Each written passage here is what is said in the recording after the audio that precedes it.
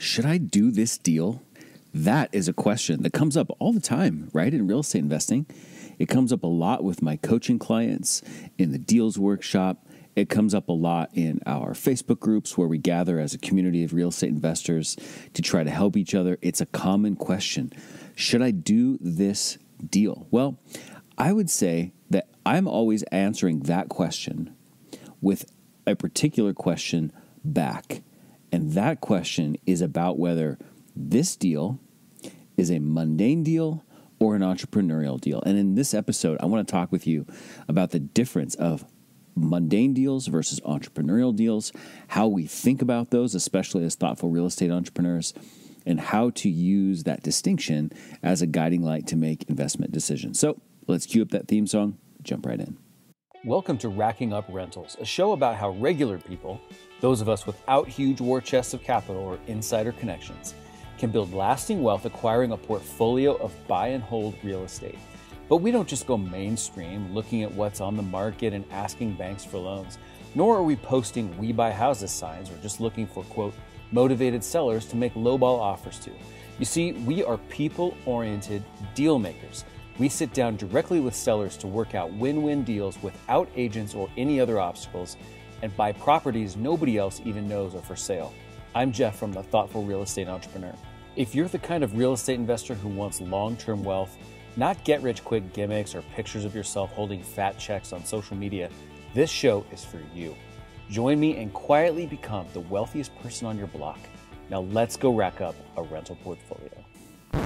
Hey, thank you for joining me for another episode of Racking Up Rentals. Show notes for this episode can be found at thoughtfulre.com/E139.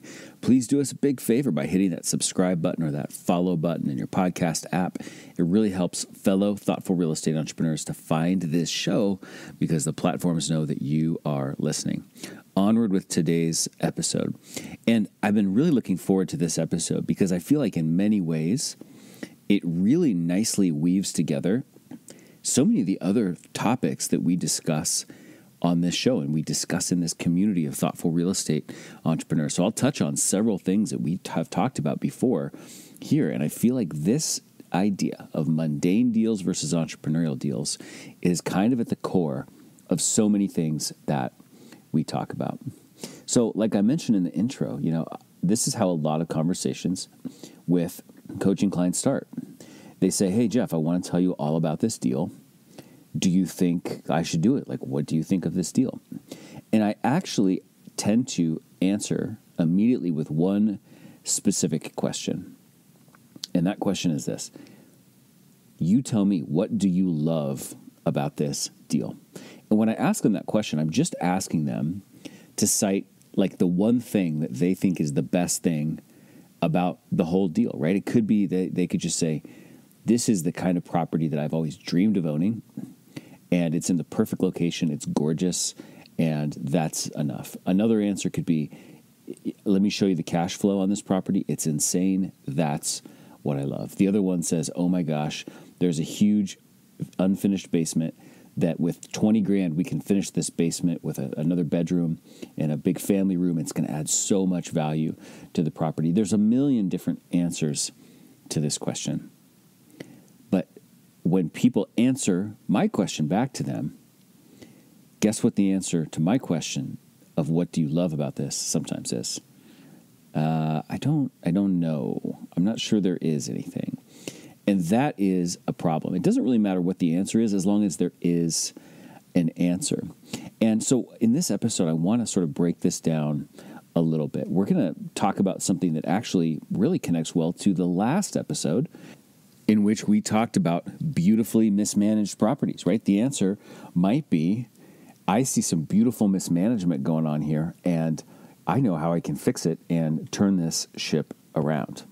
So one of the very first topics we ever talked about on this show is the difference between real estate investors and real estate entrepreneurs. This is one of my favorite distinctions to make, and here's how I see it. Real estate investors tend to gather up the resources they think they need, especially like money and credit, and Then they go in search of an investment that they can place their resources into. Whereas, by contrast, real estate entrepreneurs almost take the opposite approach. They say, I'm going to go out into the world and I'm going to find opportunity. And then, once I know that I have an opportunity that's worth doing, then I will assess what resources are needed to take that opportunity down, and then I will go gather those resources, right? So an investor says, I have my resources, now I'll figure out what to do with them. An entrepreneur says, I've come up with something that's worth doing. Let me figure out how to go get the resources. And it's no secret that I personally place a higher level of value in those of us who are real estate entrepreneurs, who are out identifying, creating, finding opportunity, and then assembling the resources needed to do them. But investors don't necessarily have that mentality. They might just be looking to place some money into something that they kind of feel like that's the name of the game. So real estate investors see things differently than real estate entrepreneurs. But here's an important distinction in addition to that. Real estate entrepreneurs want to be able to transform the situation that they are stepping into when they buy a property.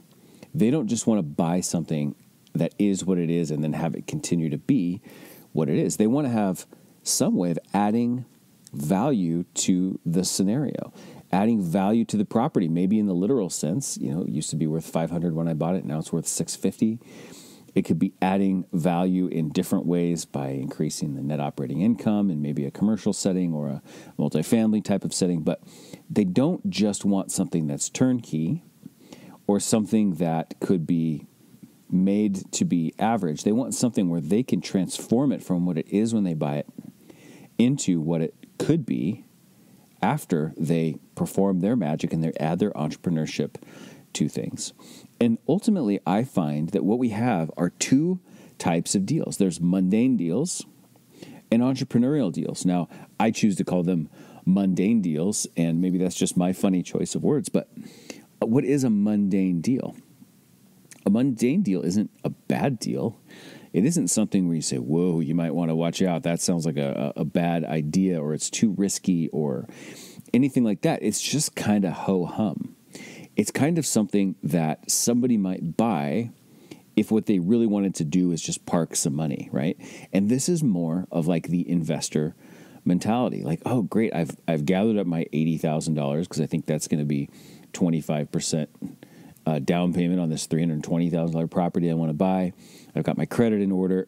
Now I just have to go find a deal into which to place my $80,000, get the loan I need, and I'm basically parking my money, or I'm enjoying the long-term benefits of real estate ownership, and that's great. But, you know, it's worth $320 when I buy it. It's going to be worth $320 a couple months from now.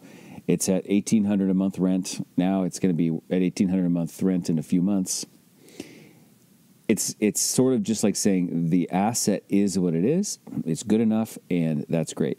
An entrepreneurial deal, on the other hand, is almost never the same on day, say, 180, 6 months later, as it is on day one. When I buy something, being a more entrepreneurial buyer, it is what it is on the day I buy it. But you better believe that within 30 days, it's starting to look a little different.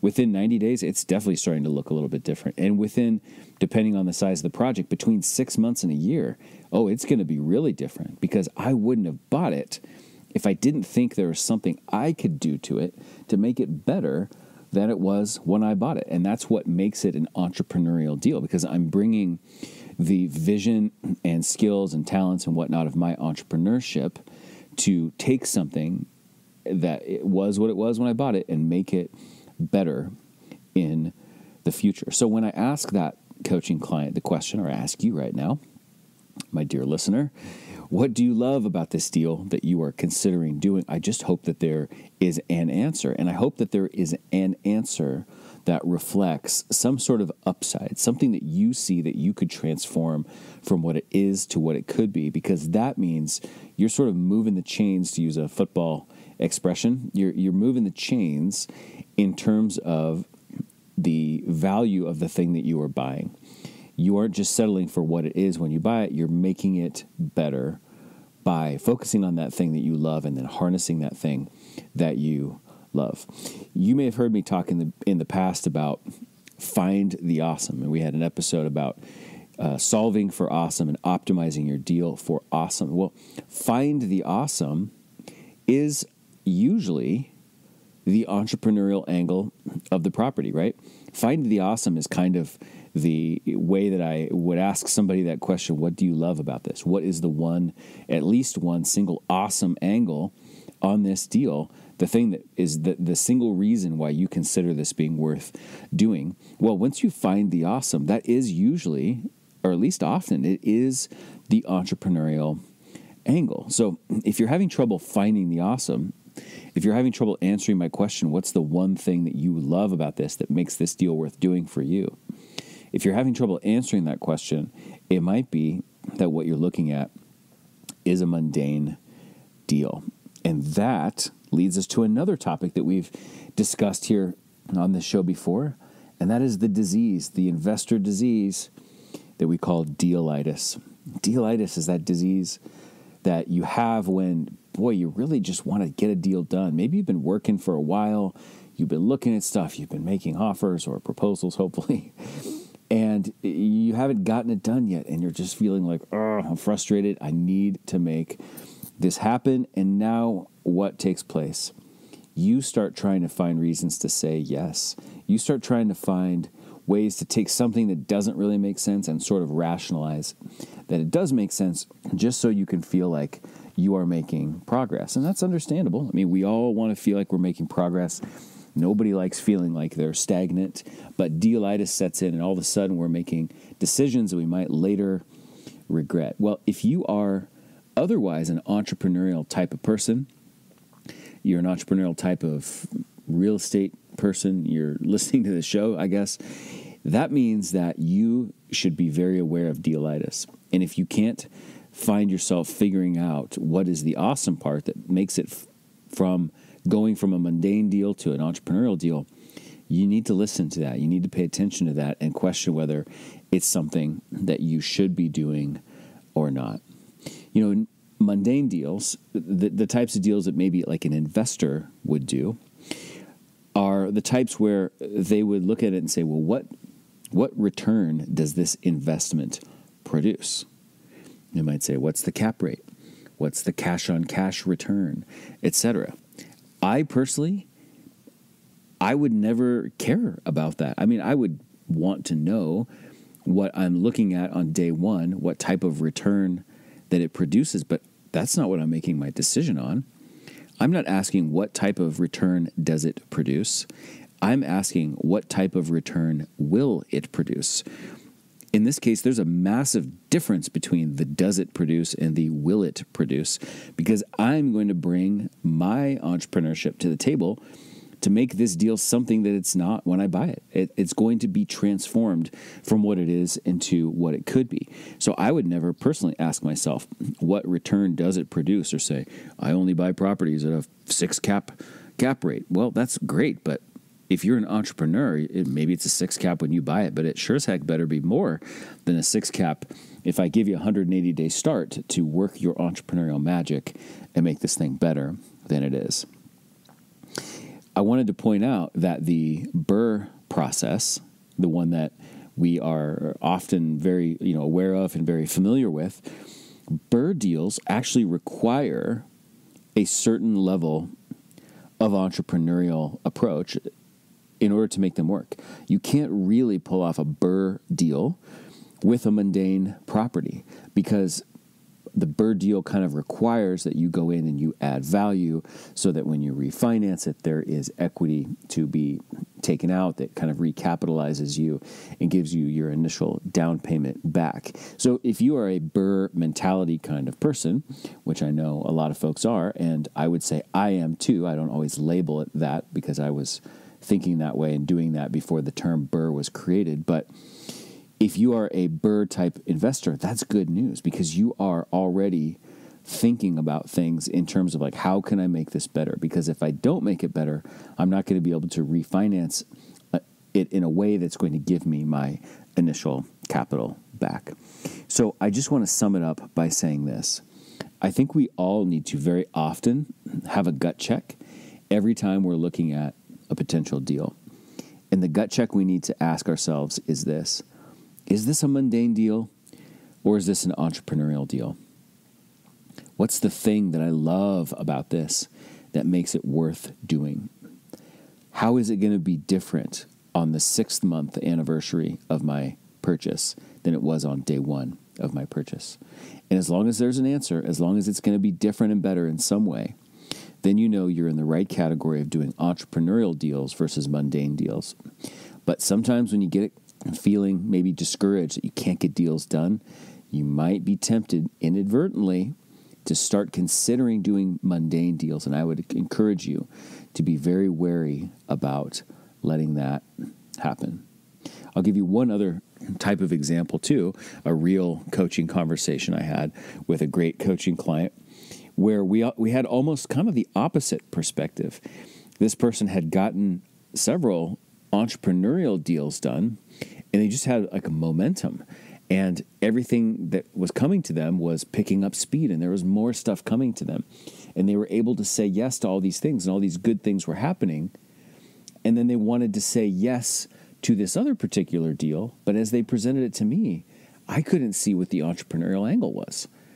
I was like, this looks like a mundane deal. And it was a very interesting insight that a tendency to want to do mundane deals can come from 2 points, from 2 different places. The first one is the dealitis place, where it's like, gosh, I can't seem to get anything done. I need to find something to say yes to, and we force a yes. But the other place it can come from is when things are rolling and doing great, and we're saying yes to everything, and now we might be saying yes to things we shouldn't just because we've got so much momentum that we're actually not being maybe discerning enough in what we say yes to, just because we're in a vibe of saying yes. So that is a good problem to have, but it's definitely a problem to look out for. And with that, that concludes another episode of Racking Up Rentals. So again, show notes for this episode can be found at thoughtfulre.com/E139. Please do us a big favor by hitting the subscribe button in that podcast app, whatever one you're using, and rate and review the show. I see all the ratings and reviews, and I'm super grateful for all of those. Did you know we have a Facebook group for thoughtful real estate entrepreneurs too? It's true. It's called Rental Portfolio Wealth Builders. We'd love to have you join us over there. Just go to group.thoughtfulre.com, and we will magically redirect you right to that page. If you like this episode, please take a screenshot of that episode, post it to Instagram, and tag us. We are at Thoughtful Real Estate on Instagram. All right, I'll see you in the next episode. Until then, this is Jeff from the Thoughtful Real Estate Entrepreneur signing off. Thanks for listening to Racking Up Rentals, where we build long-term wealth by being win-win deal makers. Remember, solve the person to unlock the deal and solve the financing to unlock the profits.